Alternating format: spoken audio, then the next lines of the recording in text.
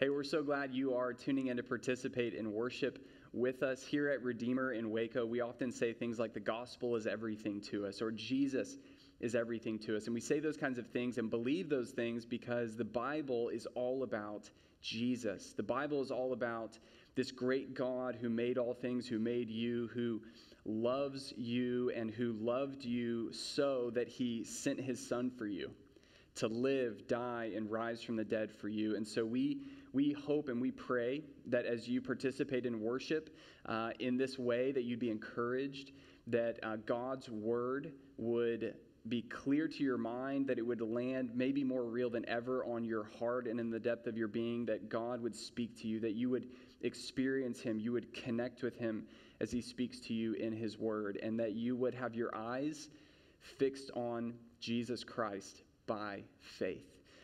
So we're so glad you're participating in worship with us. Before we head into worship, I just want to make another quick note and really kind of a reminder, but also a bit of an update on all things regarding the coronavirus. We are continuing to monitor the coronavirus daily and weekly in our county here in McLennan County, as well as across the nation, and what's going on, what seems to be going on, as you know, and are certainly probably frustrated and exhausted by. Things seem to change daily, especially weekly. We're monitoring all of it. We are meeting in person on Sundays at 10 a.m. And if you haven't been yet, I want to encourage you that if it's wise for you to come to meet in person with us, to worship together at 10 a.m. on Sundays. In our sanctuary, we have space seating. All of our seating, it's groups of chairs separated by 6 feet. On our website, you can actually see the basic layout. At the bottom of our website, there's a link to see what our seating actually looks like to kind of prepare you for it, but it's all space. We have tons of room in our new lobby and throughout our building, so it's not a crammed environment or atmosphere. You're not having to rub shoulders with people. You can stay distance. We require masks the whole time while in our building during our services. We've got masks at the front door. We've got hand sanitizer throughout our building. We're sanitizing and cleaning our building and doing what we can to reduce risk and stay safe. And so we want to encourage you to come if it's wise for you to come and relatively safe for you to come to be with us and worship with us. And I want to make a quick note for those of you with kids. I know that our Redeemer Kids childcare has been on hold and on pause. We're in the throes of planning for the best while preparing for multiple situations and outcomes in the fall, but we're planning for the best. We have plans right now that we're working on to figure out childcare for the fall. For those of you who would love to utilize it, to be able to come to church and let your kids be taken care of while you worship with us. And so we're in the throes of working hard on that. We're going to begin putting out more content and resources for you parents to be able to disciple your kids at home and teach them about Jesus at home. And so stay tuned for that. If you've got little ones here at Redeemer, make sure you're a part of the Redeemer Kids Facebook page, as there will be more content coming out on Facebook. And also subscribe to our newsletter. We'll be putting it on our newsletter and social media as well. Also, right now, we have rooms, maybe 5 or 6 rooms that all have the audio of our whole service. And so if you want to bring your kids, but maybe they're a little too rowdy for the service, you can take them into one of those rooms, let them play with a bunch of toys, and then listen and participate in worship the whole time. We have a big overflow room as well that has the audio and video of the whole service. And so you can let your kids kind of run around in there, be a bit more loud, and be able to participate. But also just know this, parents of little ones, it's okay to bring them in the service if they're a bit loud, louder than maybe you're comfortable with. We're okay with it. We get it. We welcome it. Feel free to sit in the back and let them be a little bit more rowdy. It's okay if they're climbing on chairs and things like that. We get it. These are weird, unusual days, and we're totally ready and prepared for that. We want you to be a part of worship if you can be. Lastly, we're frustrated with you if you are a part of the at-risk population and you want to be in church and kids aren't holding you back, but you just don't feel that it's safe enough or the risk is low enough for you to be here. It just doesn't seem wise for you. We get it. We respect your decision. We encourage you, if you're in that at-risk population, that if it doesn't seem wise for you to be here in person, then don't come. And that's why we're putting out these videos and this content for you to be able to participate in worship with us. And so we're frustrated with you. We're exhausted with you. And we want to continue to help you connect with us. And so please reach out. Let us know what we can do to serve you and keep you connected. And again, subscribe to our newsletter, follow us on social media, reach out to the church, email us to figure out what's going on. Because like I said, things change daily and weekly. And so we're trying to communicate as much as we can to keep you in the loop, especially if you're not able to be here in person. So we're with you. We love you. We're praying for you. And we know that we'll see this through and we'll get back to normal at some point. But again, we're glad you're tuning in to participate in worship. Let's head into worship. Let's hear this call to worship based on Luke 24. We're going to sing of the resurrection of Christ in a minute. And so let's proclaim the resurrection of Christ after Jesus rose from the dead. While his disciples and his followers believed that he was still dead, some women went to his tomb, believing he was still there, believing he was still dead, and they were met by these men, these angels, and this is what they were told. And let's proclaim his resurrection from Luke 24. And as they were frightened and bowed their faces to the ground, the men said to them, "Why do you seek the living among the dead?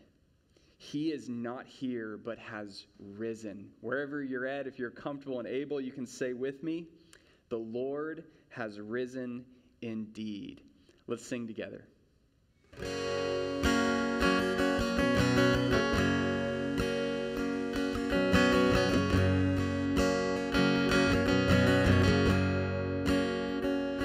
Let no one caught in sin remain inside the lie of inward shame, but fix our eyes upon the cross and run to him who showed great love and bled for us, freely bled for us. Christ is risen from the dead, trampling over death by death. Come awake, and rise up from the grave. Christ is risen from the dead, are one with him again. Come awake, and rise up from the grave.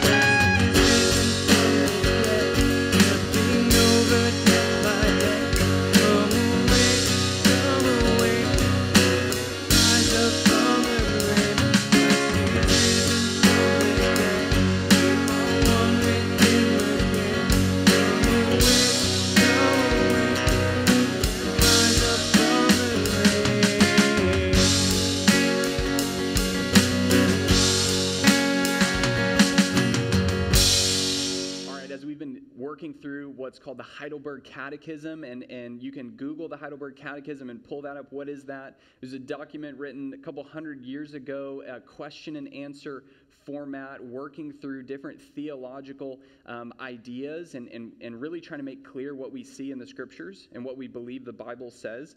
And we're looking at Christ's ascension. He died, he rose from the dead, as we just sang, and then he ascended into heaven.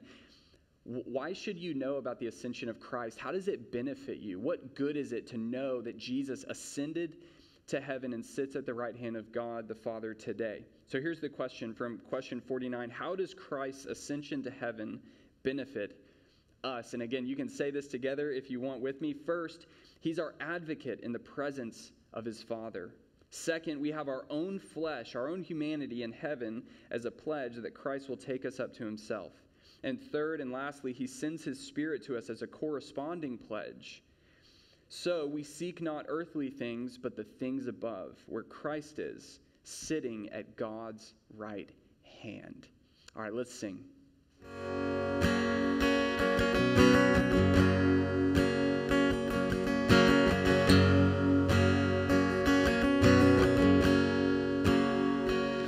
Lord, I come, I confess, bowing here, I find my rest.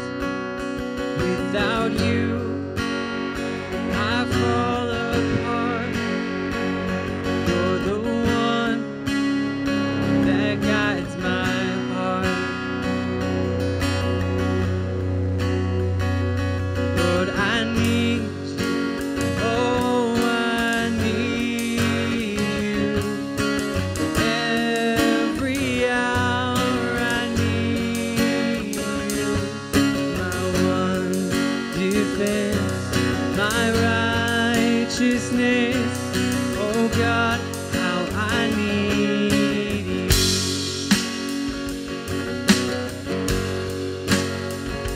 Sin runs deep, your grace is more. Grace is found is where you are. Where you are, Lord, I am free.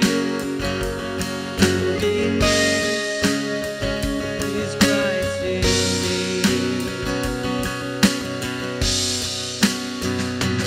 Lord, I need you. Oh, I need you. Every hour I need you.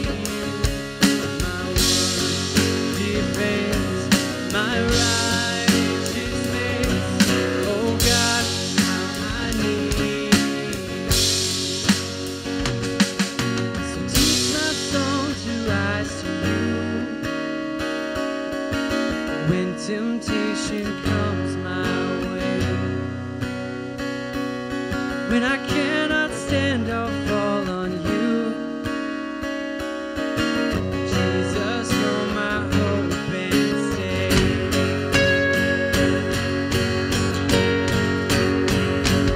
Lord, I need you. Oh, I need you. Every hour I need you. My one defense, my righteousness. Oh God, how I need you. You're my one defense, my righteousness. Oh God, how I need you.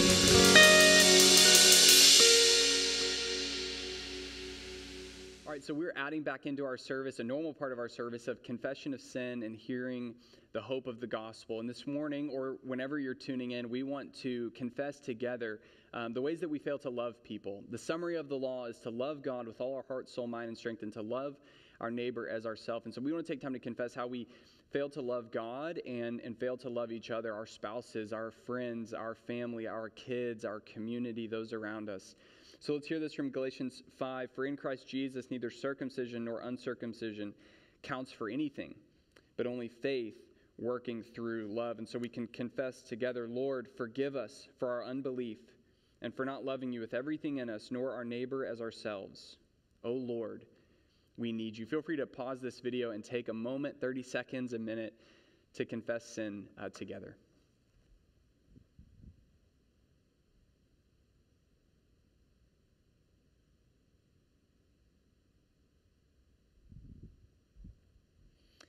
All right, amen. Let's hear this hope of the gospel from Galatians chapter 2. A person is not justified by works of the law, but through faith in Jesus Christ. So we also have believed in Christ Jesus in order to be justified by faith in Christ and not by works of the law. And so we say together, Jesus, you are our one defense and righteousness. Let's take time to pray together. Let's pray for God to be at work here at Redeemer and in our church and through us in our city in Waco and beyond. Let's pray that God would be at work saving people by the power of his gospel, that Jesus would show up in the lives of people through people like you and me, sharing the gospel with people in our city. So let's pray. Let's pray for our friends, family, people that come to mind. Pray as we pray together for people who may be suffering under the weights and difficulties and pains of life, which we're going to talk about in our sermon today. Pray for them. Pray for your friends. Pray for those you've heard of. Pray for our city, our state, our country, and even the world. Let's pray together. God, we come to you as those adopted by you, made sons and daughters, not because of our works, because a person is not justified and accepted by you because of works, but because of Jesus and his work, his life, his death, his resurrection. So we come in faith to you based on Jesus, trusting Jesus. And we ask that you would work. We ask that you would be at work and you would continue to work in our lives, in our hearts, in our church. You'd continue to work through us in our community, our neighborhoods, those around us. You would be at work for your glory and kingdom in our state, in our country, and even the whole world. God, we pray your kingdom would come. We pray your will would be done on earth as it is in heaven. God, we pause for a moment to pray for people that come to mind, friends, family members, whoever it might be, who need prayer. They need you. And so we pray now.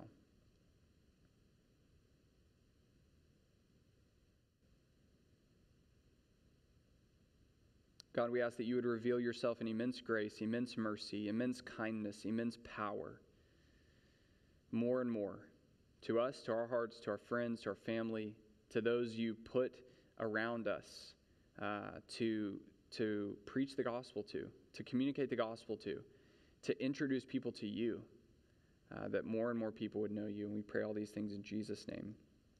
Amen. Amen. Hey, if you would, turn with me in your Bible or on your phone, wherever, to Hebrews chapter 12. We, for the past 2 weeks, have been looking at what does it mean to be adopted by God? What does it mean to be sons and daughters of God? That language is littered throughout the New Testament, that we are sons and daughters of God through faith in Jesus. And through our faith in Jesus together, we're brothers and sisters. We're this family of God. And so we've been looking at that, and we're going to kind of wrap that up this morning. We haven't said all we could say, obviously, but we're going to be looking at that in Hebrews chapter 12 this morning, verses 1 to 13. If you might remember, I don't know if this show is still going on. I wasn't an avid watcher or a watcher at all. Jenny Jones, the Jenny Jones Show. Jenny Jones Show used to have a segment or a particular show called Boot Camp My Preteen. Boot Camp My Preteen is all about preteens, like 10-year-olds who are already getting into a lot of trouble.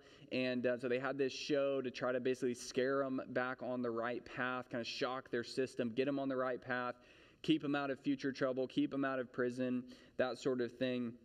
And on this clip is on YouTube. I watched this years and years ago. It'll make you cry if you watch it on YouTube. On this particular episode, you've got this 10-year-old boy, cute little 10-year-old boy who I guess has been getting into a lot of trouble. And they've got this like drill sergeant, military guy decked out in camo. And they're trying to get him on the right path, right? Kind of like scare him onto the right path.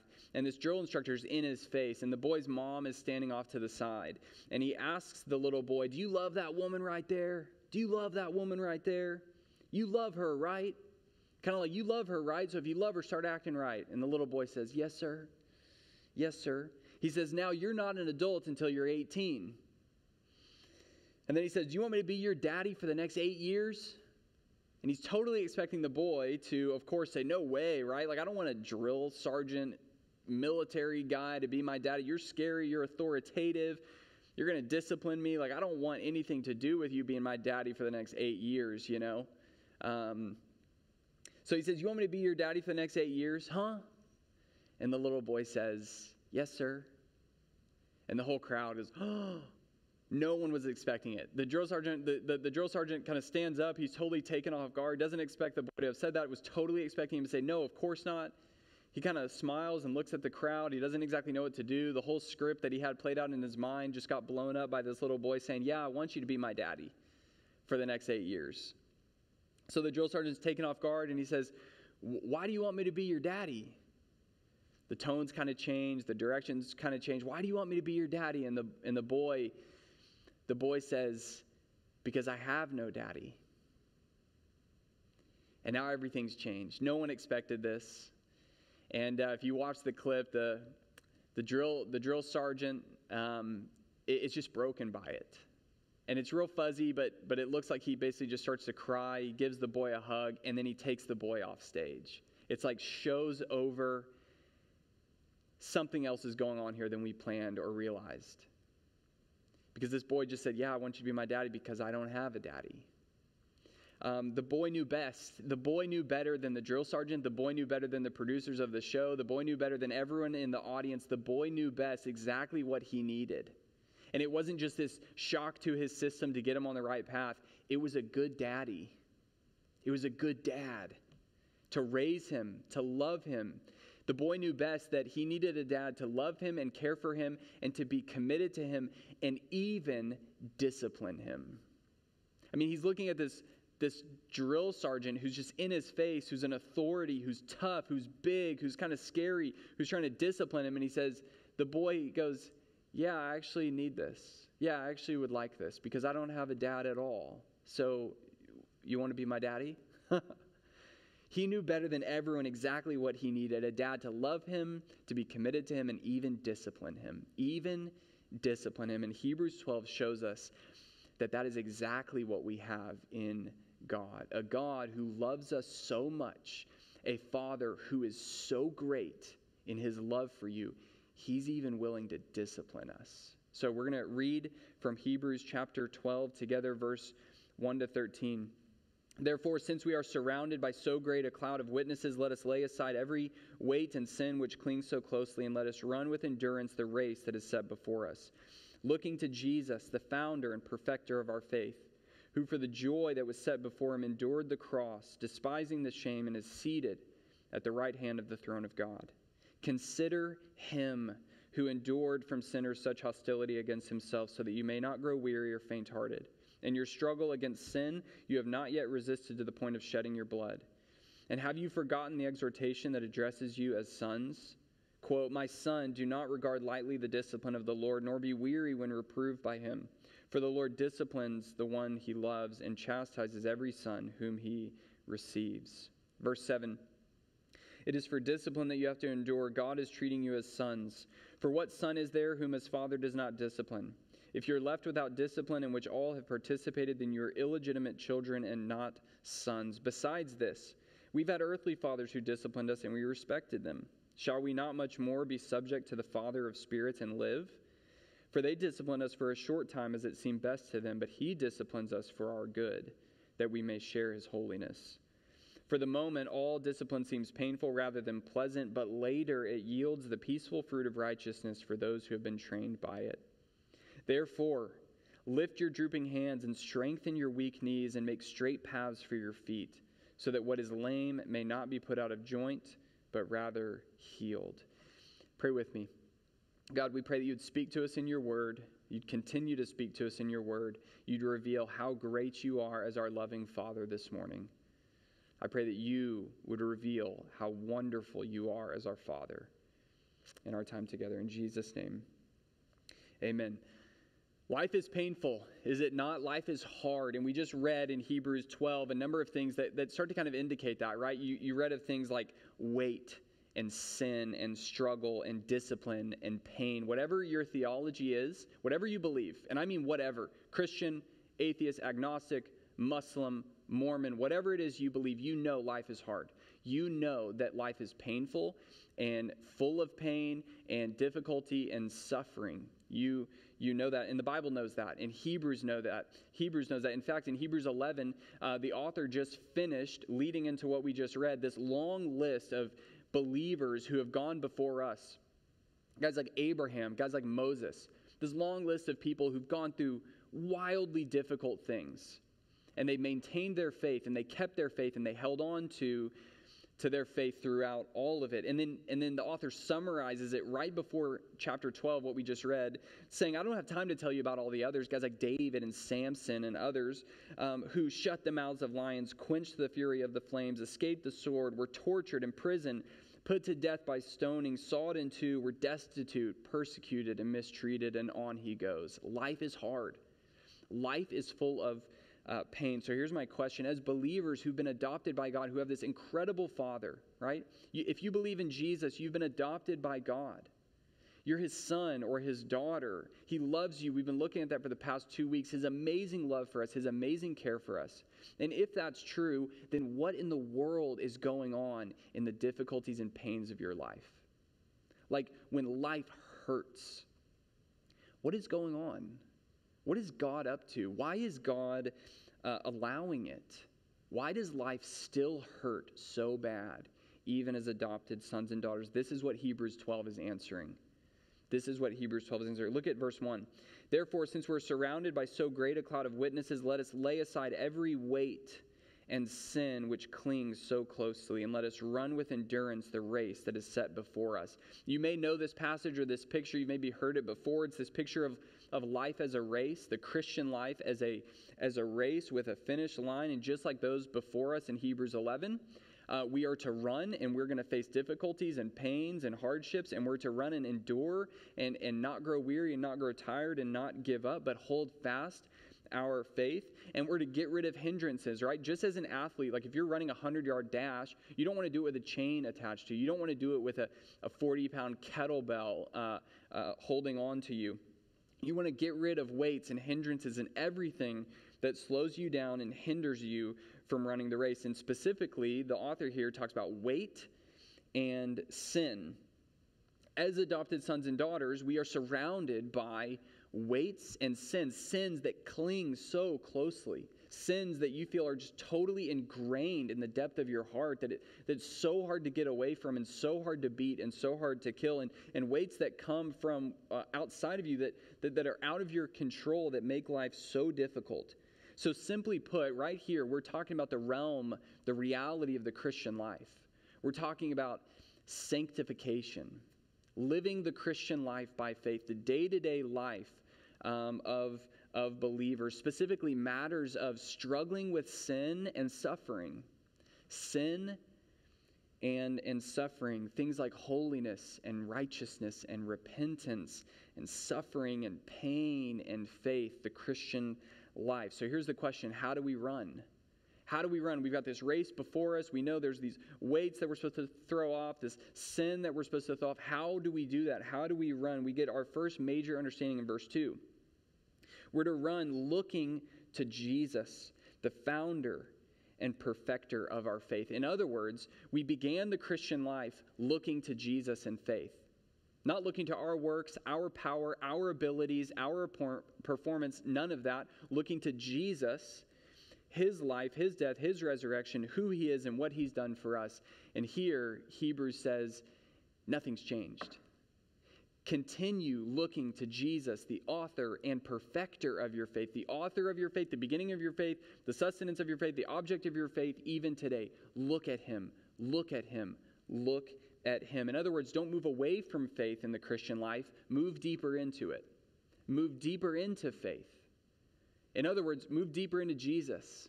Look at Jesus. Continue to look at Jesus. And as we look to Jesus, we actually see the ultimate example of living through the pains of life. Look at the rest of verse 2. Jesus, who, for the joy that was set before him, endured the cross, despising the shame, and is seated at the right hand of the throne of God. Could it get more painful and more difficult than the life of Jesus? being perfectly righteous and yet opposed and persecuted, and then crucified, murdered on a Roman cross, naked, suffocating, bleeding out, mocked, shamed by those around you. Could it get worse? Yes, you could be on that cross bearing the very wrath of God that Jesus was. Bearing God's wrath on that cross. Even if we had no other examples, like in Moses or Abraham or people before us, our very Lord and Savior is this example of living through unbelievable difficulty, pain, and suffering. Tempted in every way to sin as we are tempted, and yet without sin. Never giving in to the temptation. He faced hostility and even resisted sin, resisted giving up, quitting, bailing on the will of the Father to the point of shedding blood. And Hebrews says that's something you and I haven't done yet. He did it to the point of shedding blood. So Jesus was tempted just as we are, yet resisted temptation. He ran his race all the way to the point of bloodshed. And he did that, as astounding as that is, he did that to adopt you. He did that to make you his brother. He did that fulfilling the Father's plan to adopt you as his son or his daughter through faith. But let me ask again, if Jesus has done it, if he's accomplished salvation, he's done the work, why is life still so hard? Why does life seem all too often to hurt really bad, to have a lot of pain? To answer that, Hebrews introduces us to this idea of fatherly discipline. Look at verse 5. And have you forgotten the exhortation that addresses you as sons? My son, do not regard lightly the discipline of the Lord, nor be weary when reproved by him. This is incredible. This is incredible. Hebrews here in chapter 12 is looking at just kind of the whole gamut of the Christian life. Whether it's sufferings and struggles that you kind of have no control over maybe that come from outside, and even your own sin that clings so closely. It's looking at all of that and then relates the pain of life and the difficulty of life to the Father, God the Father, fathering us, disciplining us. Suddenly, Hebrews takes the pains of life and says these are not just rogue, random difficulties that God has nothing to do with, or he's unaware of, or maybe he's not in control of. No. They're not rogue difficulties. They're not random.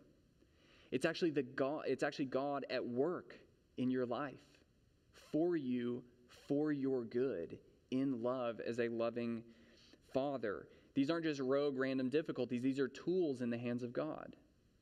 These are tools. These are actually signs of your adoption. Far from going, God, life hurts. I must not be adopted by you. I must not be loved by you. I must not be your son or your daughter because life just hurts too bad. No. These are actually signs, according to Hebrews 12, of your adoption, that God is loving you. And yeah, he's loving you in a way that kind of hurts right now, but it's good for you. He's loving you. God allows pain and suffering. Our confession, the Westminster Confession of Faith, would actually say that he even allows sin in order to work in your life in a loving way. Now, we have to understand discipline to not get lost in some harmful ideas. And from the outset, we have to understand that the discipline of the Lord here is not like this specific moment that I know I'm getting disciplined right now, right? Kind of like our kids would know, I did this and therefore I'm now in timeout or whatever. It's not like that. The picture here is not of, I can trace God's hand in the specific moment of when he disciplined me because I did this. This is a much more general, big picture of a God who is 24/7 committed to you. 24/7 committed to teaching you, instructing you, forming you, shaping you, working in your life. In other words, disciplining you, teaching you, forming you, growing you 24/7 in all things, in the good and the bad. In other words, as it says in Romans, God works what? All things for the good of those that love him. He works everything, all things. He's that committed to you. He loves you that much. He cares for you that much, and he's fathering you. So we're not looking at, when did God discipline me? When, or when's that going to happen? No. The more appropriate question would be, when is he not? When is he not loving me and fathering me and caring for me? Romans would say, in all things, he's working for your good. And so this is how we're told to respond, understanding the pains of life in this way, that God is even at work in some way, in some form or fashion. Maybe not directly causing it, maybe allowing it, but then using it in some form or fashion. God is working all things for your good. He says this, verse 5, my son, don't regard lightly the discipline of the Lord. Don't regard it lightly. In other words, don't think that life should just be a walk in the park. Don't think that it should just all be easy and painless, and there's not going to be any discipline. There's not going to be any difficulty. There's no sin that clings closely that you need to seek to kill and root out. There's no weights that you need to drop and get rid of. In other words, taking the discipline of the Lord lightly might look like reading your Bible. I mean, to get real practical, and you read something that convicts you of your sin, you just take it lightly. That's no big deal. You just take it lightly. God's not speaking to me there. God's not at work right there, because that kind of hurts. That kind of convicts me. That kind of cuts me. Or maybe you're going through a pain, a suffering in life, and it's maybe exposing something in you, a weight you need to get rid of, a sin, whatever it might be, and you just go, no. I'll just kind of ignore that, just run away from that, numb myself to that. That'd be taking it lightly. In other words, to take lightly God's discipline is to make God out to be like this absentee father. This father who kind of generally loves you, but he's not involved in the details. He's not committed in the details to you, right? He didn't really care about your sin. Like, he loves you at a high level. He didn't really care about your sin. He doesn't really care about you running your race with endurance or anything like that. He's just kind of this absentee father. And on the other side of the spectrum, verse 5, we shouldn't be weary when reproved by him. We shouldn't take it lightly, but we also shouldn't be weary when reproved by him. In other words, we shouldn't only see the pains and the difficulties of life or the discipline of the Father, and that's it. That's it. That's all we see. Like, as if there's no end goal to it. There's no bigger picture involved. Like, I thought I was adopted by God, but I am in an incredibly difficult spot, or I'm going through an incredibly difficult thing, or there's tons of pain, and that's all I see. I thought I was adopted, but I must not be, because this hurts. I thought I was adopted, but I still have sin in my life, and if I still have sin, there's no way that God loves me. There's no way that I'm a part of his family. That's all you see. So this idea, to be weary, is to portray God as to essentially, to put it kind of with this illustration, to only care about the details, to only see your sin. He only sees that small little sin, and he's just going after it, and he's just punishing you for it, and there's no end goal, just punishment. That's all he sees, that's all he knows, and he's just punishing you for it. Right? On the one hand, it's like he's not involved in the details. On the other hand, it's like he can only see that little detail or that little sin. And so you grow weary because you don't have a bigger picture of his love. So what's the truth? The truth is verse 6, for the Lord disciplines the one he loves. He disciplines the one he loves and chastises every son whom he receives and accepts. It's for discipline that you have to endure. God is treating you as sons. What an upside down way for us to think about the difficulties, pains, and sufferings of life. God is loving you. He's at work in his tender, loving care for you. He's working everything for your good, even the things that hurt. And so far from being a sign that he's absent, far from being a sign that he's just punishing you because he's just angry with you. No, it's a sign of his love for you, that he would use incredibly difficult things, that he would even use your own sin and suffering to love you and care for you as a good father. I mean, we know this, right? We know this. We expect fathers to discipline their kids. We expect that. And then in hindsight, we respect it. I mean, I've never heard someone say, man, I wish my dad would not have so lovingly disciplined me growing up. It's really messed everything up for me. You know? I mean, we all look in hindsight, and Hebrews even says it. We look in hindsight and we go, man, I'm so glad that even though it hurt in the moment and I didn't understand it in the moment, I'm so glad my mom and dad disciplined me. I'm so glad I had parents to help me and to guide me and to teach me when I just didn't know better, you know, and to help me grow up into a responsible adult. We expect it from fathers, earthly fathers, and we greatly respect it from earthly fathers. So this makes sense. This makes sense that this is how God would love us, that he'd be willing to even use pain to teach us, to form us, and to father us. And we often recoil at the idea of discipline because we often think of discipline how we discipline, right? We think of discipline how we discipline, like it's just this angry outburst that's super frustrated, you know? And that's discipline. But that's not the picture here at all.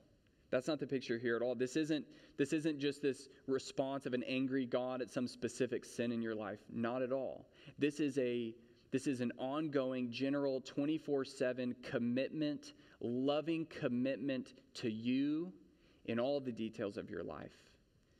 In all the details of your life, to form you, to shape you, to guide you, to lead you, to father you. So what's the end goal? What's the end goal of it? How is it so loving? Why is it so loving that God is willing to discipline us as sons and daughters? Look at verse 10.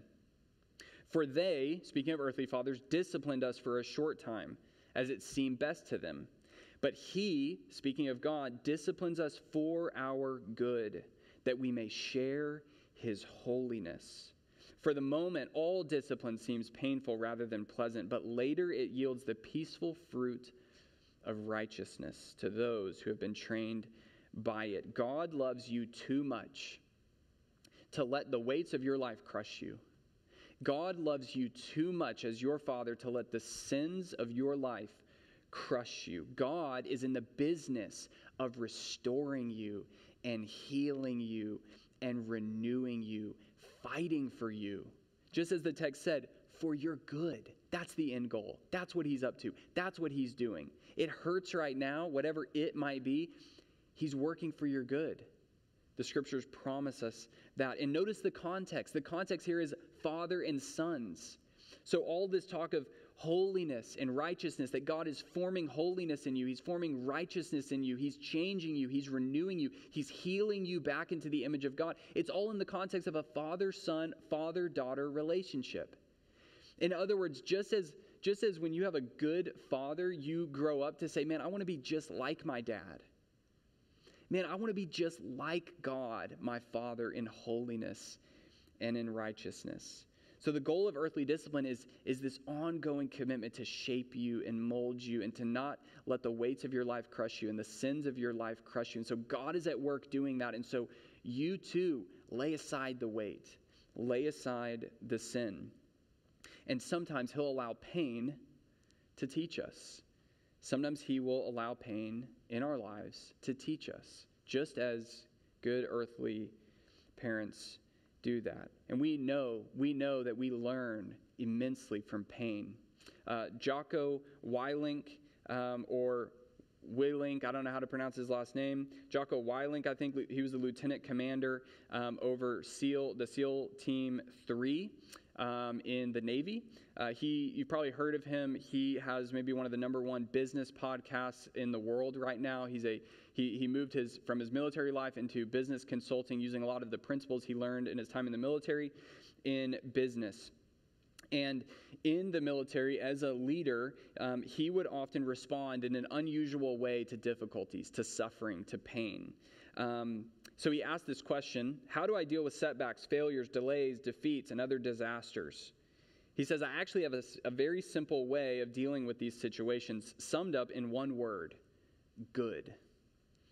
Good. He has a story of a subordinate who would come to him with a major problem. We got this huge problem. Jocko, this thing's going terrible. Jocko, everything's falling apart.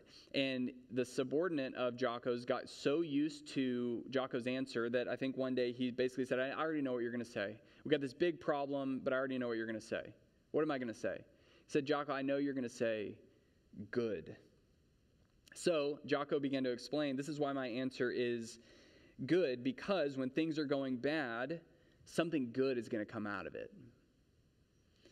So he says, oh, the mission got canceled? Good. We can focus on another one. Didn't get the new high-speed gear we wanted? Good. We can keep it simple. Didn't get promoted in my job? Good. More time to get better. Didn't get the job you wanted? Good. Go out, gain more experience, build a better resume. Got injured? Good. Needed a break from training. Got beat? Good. We learned something. He says, if you can say the word good, then guess what? It means you're still alive. And if you're still alive, it means you're still breathing. And if you're still breathing, you've still got some fight left in you. So when bad things come his way, good. We're going to learn something from it. When bad things come his way, good. Something good is going to come out of this. If you are in Christ, you can face pain and suffering and difficulty, though it may not be something righteous happened to you or something inherently good and godly that happened to you. In a overall big picture way, you can face it and say, good, the Father's at work. Good, the Father's at work. Somehow, in some way, I don't understand it. I'm even frustrated by it. I don't get it. But I know I've got a Father who loves me, and He's at work. He's at work loving me. He's at work making everything, all things work for my good. Making me holy, making me righteous, making me like Him. So look to Jesus. Look to Jesus and take heart, because you'll never have to go where Jesus went. You'll never have to go where Jesus went because He went there for you. Jesus went to the place that you and I often fear we're in with pain and suffering. He actually went there so that you'll never have to go there. Jesus went to the place of the darkness of God's punishing wrath. What you deserve and what I deserve, He went there for you so that you would never have to. The Holy Son, the holy, righteous Son, Jesus, bore God's punishing, angry, justly angry wrath for your sins so you would never have to. He went to the place of dark wrath so that you could be welcomed home. So that you could be welcomed home. So that you could be loved in the details of your life, in everything. That you could be loved, that you could have a Father that's committed to you in all of the details. So that you could have a Father that cares for you so much that even in the pain and the difficulty of life, even when you feel like you can't, that sin is clinging so closely. God, what are you doing? I'm fighting this with everything in me, but it's just not going away. God, what are you doing? Why are you allowing this? You can know, I have a good, loving, tender Father who's here, who's present, who's committed to me in everything, working everything for my good. Amen. Let's pray. Father, we pray that we would know you and see you as we ought to, as we are taught to in Hebrews 12, that you are a good Father who loves us, who cares for us, who's committed to us, who's committed to using the difficulties, pains, sufferings, and sins of life and working all things for our good. And so, Jesus, we look to you. And Jesus, we seek to lay aside every weight and every sin that clings so closely as we look to you and as we trust you and as we run the race that you have set before us, knowing you will carry us through. You will do this for us as we rest in you and we receive from you. God, may this word of your goodness and grace and love and care be clear to our minds and sink deeper and deeper into our hearts. And we pray this in Jesus' name. Amen. All right, let's take time and let's sing together.